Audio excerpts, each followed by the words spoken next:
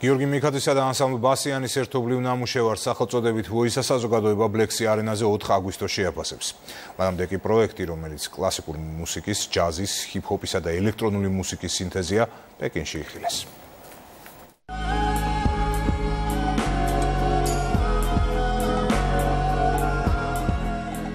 კლასიკური მუსიკის, ჯაზის, R&B-ს, ჰიპ-ჰოპის, ელექტრონული და მიკროტონალური მუსიკის ელემენტების მრავალსაუკუნოვან ქართულ ხალხურ შემოქმედებასთან სინთეზი. გიორგი მიქადზე გლობალიზაციის ეპოქისათვის დამახასიათებელ, თუმცა ქართული მუსიკისთვის ჯერ კიდევ უცხო კომპოზიციებს გვთავაზობს. შიოლას ეზვა და მზია, ბიბა, აზამატი. ეს და სხვა მუსიკალური ნაწარმოებები ქართული და სხვადასხვა ნაციონალური მოტივების და მუსიკალური ინსტრუმენტების შერწყმით ახალი ჟღერადობის მუსიკალურ პროდუქტს ქმნის, რომელსაც საქართველოში პირველად 4 აგვისტოს ბლექსი არენაზე მოისმენენ. საინტერესო იქნება, რომ ვოისას ესე ვთქვათ, პრემიერა მოხდეს საქართველოში, ანუ ქართველებმა მოისმინონ ეს და განსაკუთრებით ხაზს გაუსვა ამას ჩემი თაობის წარმომადგენლებმა, რომლებიც უსმენენ თანამედროვე მუსიკას.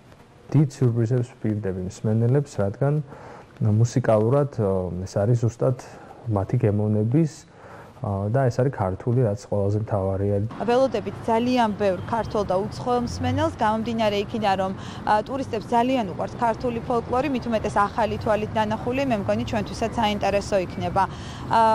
გიორგი მიქაძე ძალიან ჩართულია ამ პროექტში, რაც კიდევ უფრო მეტად მაძლევს იმედს, რომ ნამდვილად უნიკალურ კონცერტს შემოგთავაზებთ ბლექსი არენაზე.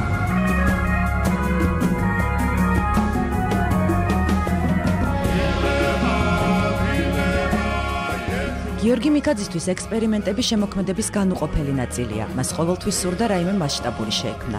ამიტომ სანამ ვოისაზე მუშაობას დაიწყებდა, სათანადო გამოცდილება და განათლება მიიღო. სწორედ იმ დროს, როცა პროექტის განსახორციელებლად საკმარისი ძალა იგრძნო და მუშაობა დაიწყო, ამერიკაში ანსამბლ ბასიანის კონცერტი დაიგეგმა. გიორგიმ ანსამბლს პროექტში მონაწილეობა შესთავაზა და ვოისა ნიუ-იორკში ჩაწერა.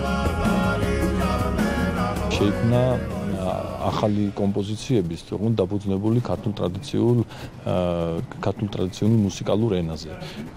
როგორც იგივე ამ თანამედროვე ინსტრუმენტებთან ერთად და ვფიქრობ, ერთგვარი საინტერესო რაღაც გამოვიდა და ჩვენც ველოდებით, რომ ფართო აუდიტორიის წინაშე წარდგეს ეს პროექტი.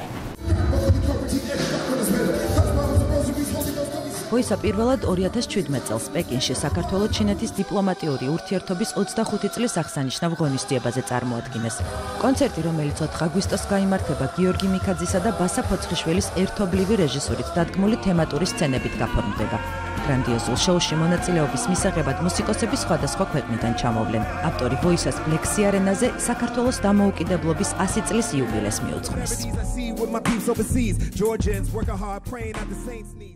ბოლოს შეგახსენებთ, რომ დღის ყველა სიახლე უნდა ნახოთ იმედი ნიუს ჯიზე. ასეთ იყო დღევანდელი დღე და ქრონიკა 8-ზე ჩვენ ხვალამდე გემშვიდობებით. კარგად